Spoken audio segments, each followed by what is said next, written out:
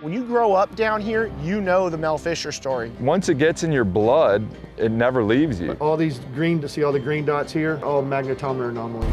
At least that gives us a direction to head. You're already 25 miles west of Key West. A couple of them, Ollie. There's 6 of them floating on the surface right here. Got 'em. Docile is not exactly the word I'd use.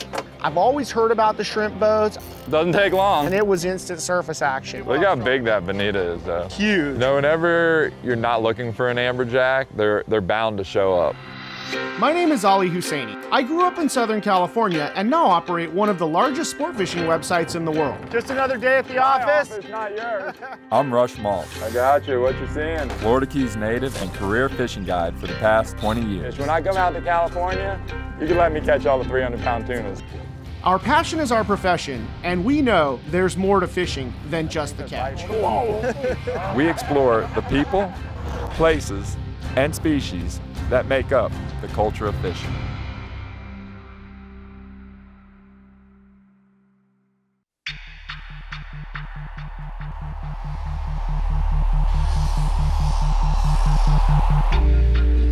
They sink because of a chaotic event like a hurricane or a northeasterner or something like that, that drove the ships into the beach. And then as soon as they started bumping bottom, they loosened up, all their ballast fell out, the ships got lighter, and the treasure and the ship just got pushed all the way to the beach. The two most famous wrecks here in South Florida, without question, are the Etosha and the Santa Margarita. When the Santa Margarita got driven into the quicksands, it had bumped bottom before it got there. We've got ballast. I remember first hearing about the Etosha when I was in grade school. You know, further to the south of the main pile. And Trail. yeah, it's just, you follow that trail, you get on that trail, and These were both Spanish galleons, like you read about when you were a kid, that were attempting to leave Cuba with a load of basically plundered treasure and head back to the motherland. the Margarita Trail is pretty wide. It's about 1,800 feet wide.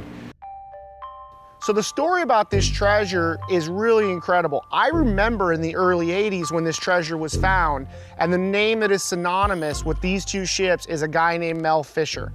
Mel was a dude who knew he was on the trail of this stuff. He begged, borrowed, did whatever he had to kind of live his dream. I mean, I think it's safe to say he was obsessed with this treasure. And in the end, Mel found the payday. My dad and Mel Fischer got hooked up, so now I'm on the, I'm 8 years old, 10 years old. So I'm on the beach playing with Mel's kids, Taffy Fisher, and in front of Kip's cabin while our parents are out there finding treasure. And come home from school, or I'd be doing homework, and my dad and the crew come in and they'd dump a bunch of silver coins. And Dan Porter's a guy who grew up pretty much in this treasure culture. Once it gets in your blood like that, it never leaves you. When you talk to Dan, you can tell this is his passion, this is his career work. that's what our target is for 2017, this search area here. We're moving the whole operation to the west. To be in this line of work that Dan and Mel, and there's hundreds of other guys that have been involved in the operations over the years, you gotta be dedicated and you almost gotta be a little crazy. But all these green, to see all the green dots here, Yeah. these are all magnetometer anomalies. So I've got over 6,000 magnetometer anomalies. All these blue ones on here, this is a different one. These are search areas, but I've got search areas down here is off that drop off you were talking about, Rush. We found the gold chalice. That piece right there was found way up here. Ideal crew is 5 people. It was really cool to get down and see Dan's operation, get to walk all over the boat, check it out. You know, we've set the boat up to be comfortable and stay at sea. The longest trip we did out here is 19 days. All right, looks good. Go ahead and let it. Another thing that you learn is in this part of the ocean, the bottom changes constantly. It's mostly made up of sand. There's strong, heavy currents that are hitting the keys here. It's an area called the Quicksands for a reason. And this treasure, instead of being in one spot in a treasure chest like you imagine as a kid, is actually scattered over miles and miles of sand. And it's not sitting on top of the sand. It's actually encased in the sand, and that's where Dan comes in.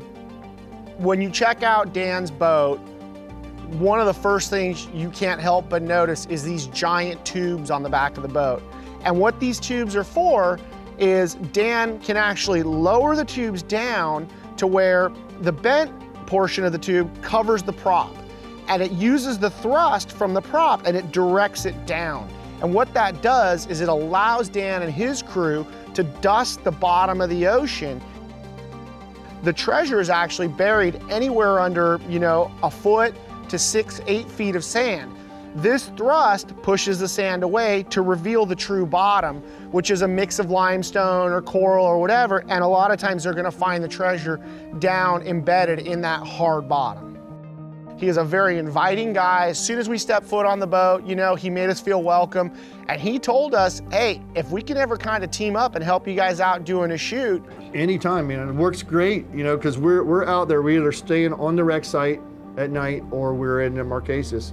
And anytime you want to come out and, satellite up with us and... Come on out, bring some steaks, whatever, we'll hang out on the boat at night. You guys can use me as a mothership, and that is what ignited the idea.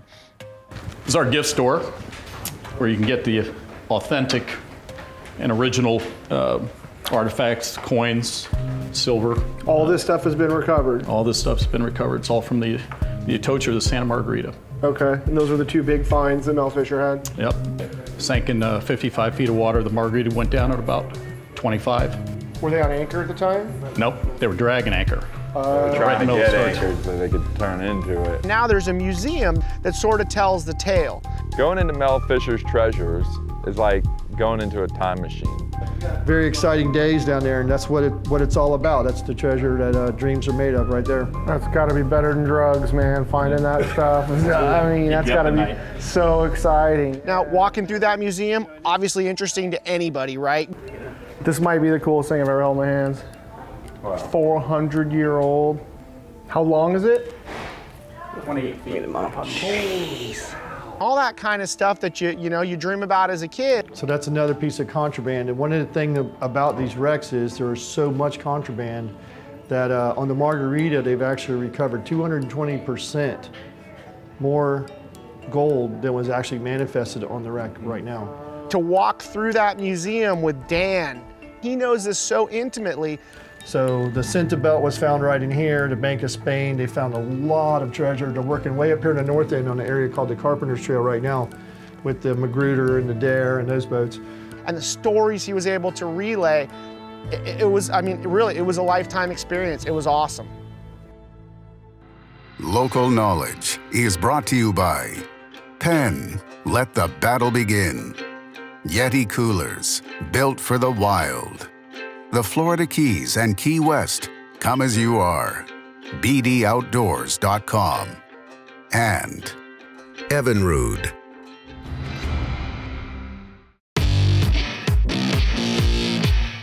The Slammer 3 uses a fully machined brass gear system. And what that gives you is extreme durability and extreme cranking power. DuraDrag material is the smoothest, most durable drag material we've ever used. Yeah, that's him. With seals on the drag system, around the main shaft and pinion gear, and the body, the Slammer 3 is sealed to our highest standard yet. The future of boating is here. Now get all the efficient performance of an Evinrude E-Tech G2 in the new 150, 175, and 200 horsepower. Fuel economy is everything. I was really shocked how fuel efficient it is. Anywhere from 40 to 50 miles further on a tank of fuel. All day on the water. I told my wife, I said, I can't think of the last time I filled up. It's more money in the bank for me. The best-in-class fuel economy of the Evinrude E-Tech G2 is now available from 150 to 300 horsepower. To learn more, visit evinrude.com. We're just getting started. We lost a day getting ready to go.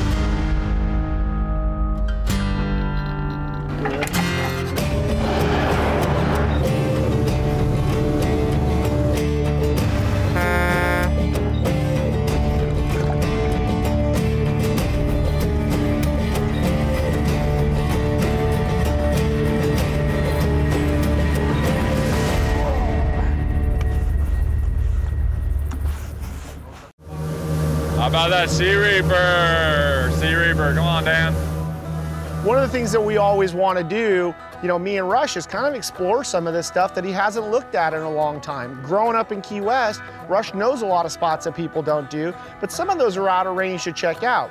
Hey Rush, you guys want to polyball up right here, or what's the plan? Yeah, that'd be great if we could come to you, transfer some of this stuff over to your boat. And Because this could serve us as a mothership and Dan was so happy to host us, it really got the wheels spinning for me and Rush. Being able to sleep out there at the Marquesas is a great way to get a good jump on the day. At least that gives it a direction to head.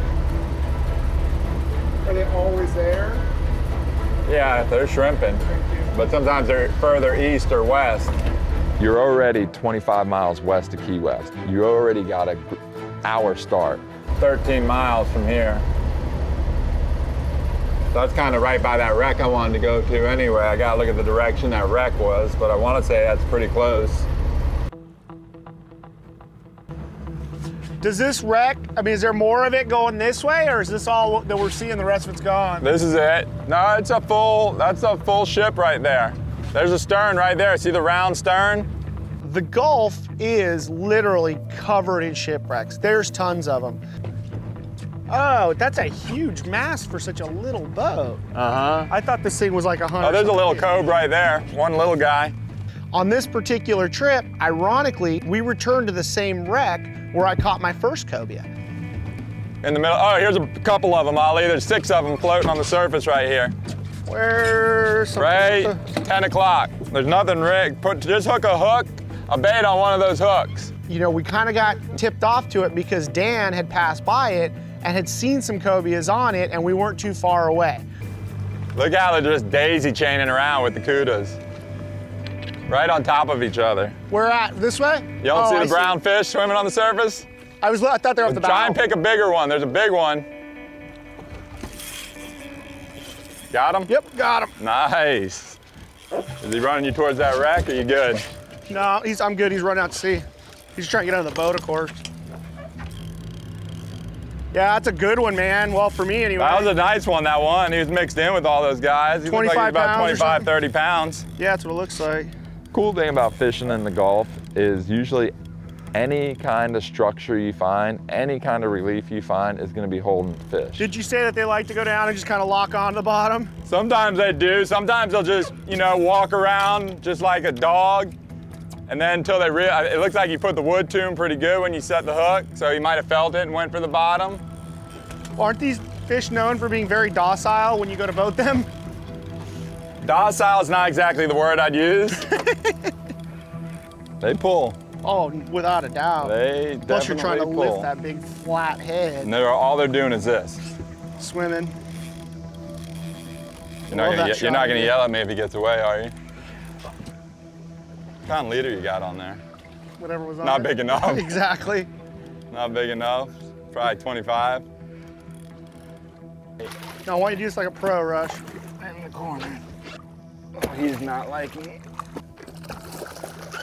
I'm gonna rod hold this. Oh, holy there you go. crap, let's see you do that one again. Awesome. That's personal best right there, buddy. You like that? Yeah, he's a fat guy. If you don't know what a cobia is, it basically looks like a giant remora, almost a prehistoric shark. It's a nice one. That's a good one for here? I mean, it's average. Really? That's bigger than the ones you've caught though, right? Yeah. The other ones I caught are probably 15 or so. What's he weigh? I know they're heavy. He's about 25 pounds. 25. But the way they behave and the way you catch them reminds me so much of our yellowtail at home. They have so many different names too. Different lemon fish, people call them. Ling. That's kind of a regional thing, right? Carolinas, they call them a ling. Yeah. You'll find them offshore on floating stuff. You'll find them on wrecks. You can find them in deep water. You can find a cobia pretty much anywhere.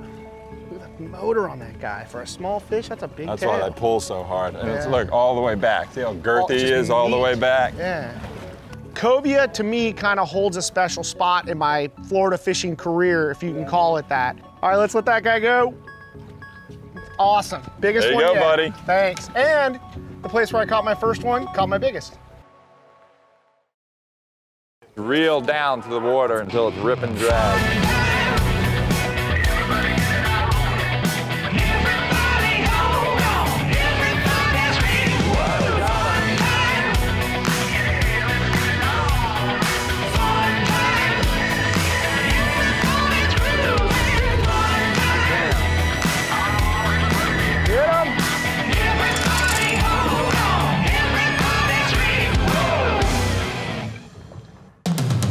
It's one of the most ancient forms of hide and seek known to man. And nobody knows how to play the fishing game better than the backcountry guides and offshore captains of the Florida Keys and Key West. Ready or not, here we come. Gonna run north towards some wrecks and look for some shrimp boats along the way. Okay. You know, up into the Gulf? Yeah, we're going up in the Gulf. What was so unique for me about this particular trip was I've always heard about the shrimp boats. I've sort of seen them on TV. I've seen it happen in Louisiana. I've seen it here in Florida, but I've never witnessed it firsthand. So as a captain, as a guide, it presents a lot of great opportunities for my anglers. This is really cool. I've heard about this for years and years. I've seen it on TV. Tried to do it in Louisiana a couple times, got blown out, but I've never fished around a shrimp boat. They do it a little different in Louisiana, right? They're using big mullets. I think mullet's the ticket for them. I didn't actually get out and, you know, get to do it. I mean, you could do anything. I use this fishery here for fly fishing a lot. Some boats hold more fish than others. It depends on the area, depends on watercolor, time of year. So the gray ones are straight bonita, and then the black fins will just look pitch black. The black fins will look black. And a lot of times you'll just drift away from the boat sometimes, and you'll see black fins. All of a sudden they just come out of nowhere. Yeah, we get the same thing. But usually you'll see a couple mixed in. Part of shrimp fishing is bycatch. These guys are trawling the bottom and they're catching a lot more than shrimp. At the end of their shift, basically, which is when the sun comes up, these guys are doing what they call culling their catch. They're taking everything that's not shrimp and they're throwing it overboard. And this serves basically as a giant chum bag. Doesn't take long. That's awesome. Putting that bait in the water from the net draws two prime suspects. Some big bulls. What's all that blood in the water from? What, you rip one's gill already? I think he got stuck in the gill.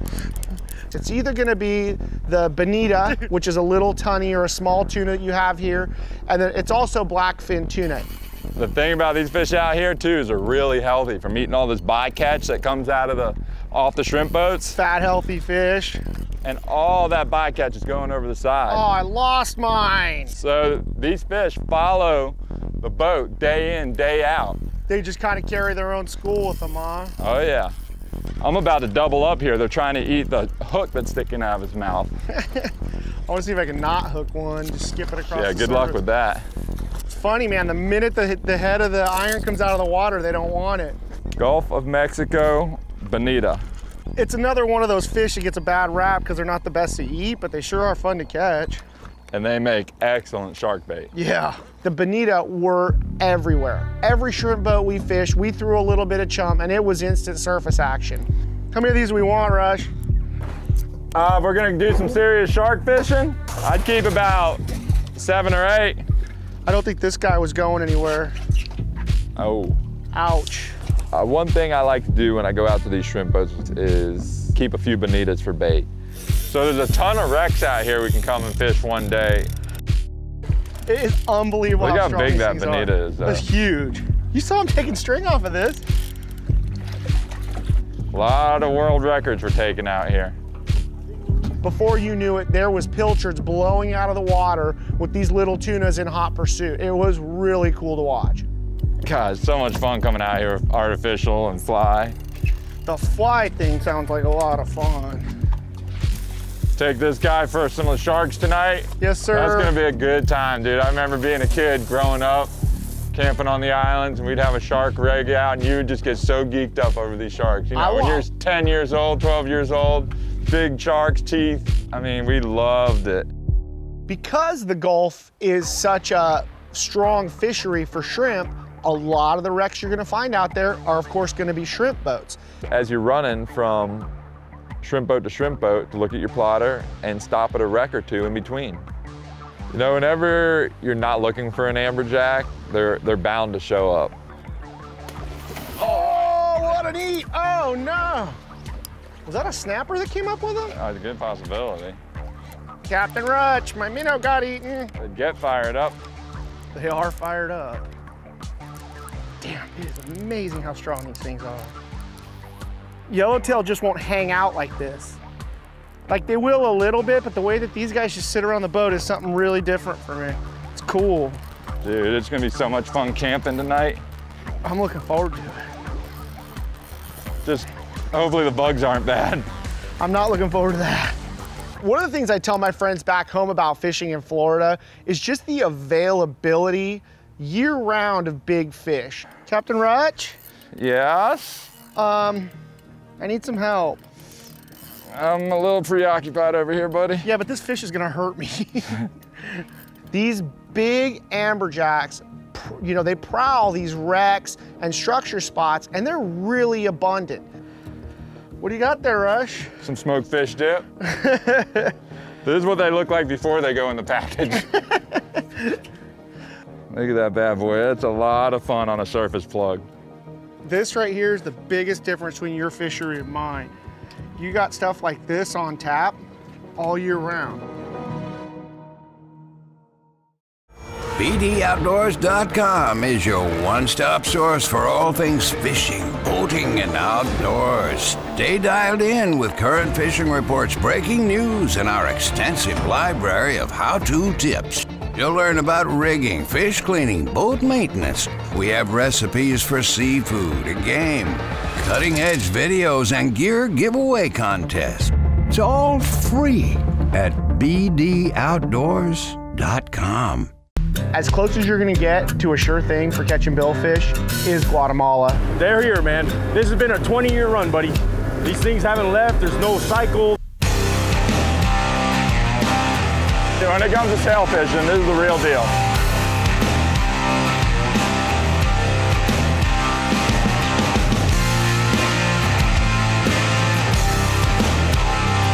The amount of sailfish here is ridiculous. Local knowledge is brought to you by Andros Boatworks. Adventure never ends. Mustad Hooks, defining fishing hooks since 1877. AFTCO, the American Fishing Tackle Company. Costa, see what's out there. And by Casa Vieja Lodge. Experience 5-star angling in tropical Guatemala. As a kid, we used to camp out on these islands, and you always like to go back to your roots a little bit. What did you like to do as a kid? You loved the shark fish. There was nothing cooler than catching a big shark when you're 7 and 8 years old. This one's hooked up. That one's stuck. There's no shortage of sharks around the Marquesas, let me tell you. You got gloves in here somewhere? Yeah. You know, in fishing, no matter how much of it you do, Rush and I have both done plenty of fishing. Sometimes it looks like we're good at it and it's graceful. The reality a lot of times is very different from that. Hold on, he's going under the boat. Can you get him back, or should we walk him up around the bow? I mean, I can go on Dan's boat. Yeah, just be careful, it's slippery. We hooked this fish. It went crazy. It ran up the side of the Andros. We're chasing around the side of the Andros. Oh no, you might be back on the other side of the boat. Okay, let me go back this way. Come over me. It went under one anchor line, over another anchor line, down the side of the boat. Well, now those things under our boat. Usually when someone invites you out on a badass boat like Dan's boat, you kind of want to show them you're a boat guy, you know what you're doing, you're a captain. No, we're so wrapped up. Here we are, the first night we're invited to stay on this thing. We've got half of Dan's boat wrapped up in braid. We're trying to cut off his anchor line with braid. I'm about to lose a finger. We're all screaming at each other. Can I turn Here, you want me to climb out there? Hold this for a second. We're using iPhone lights. I mean, you could really tell we were pros at this point. Hold on, just don't reel. I'm not doing anything, he's taking line. No, backwards. Go backwards, buddy. Just fall back. If you can. Pull it out of gear. Everybody on board had to get involved. We had to get the dinghy out, jump on board, and it turned into a total cluster. That was my good grouper hook. I don't know how happy the crew was with us. I think you'll recover. 6-2, what time is it? It's 8 o'clock. Not bad. There's steaks back on the big boat. I think when you're growing up, every kid, I know I did, dreams of finding treasure. The idea of treasure hunting, I mean, it's a sickness. It's got to be a disease. If one thing is for sure after spending time with Dan, his crew, seeing the museum, and really seeing the determination and talking to him about some of these other locations outside of the States, I know that Dan is gonna find his big score, and I can't wait to see what he turns up.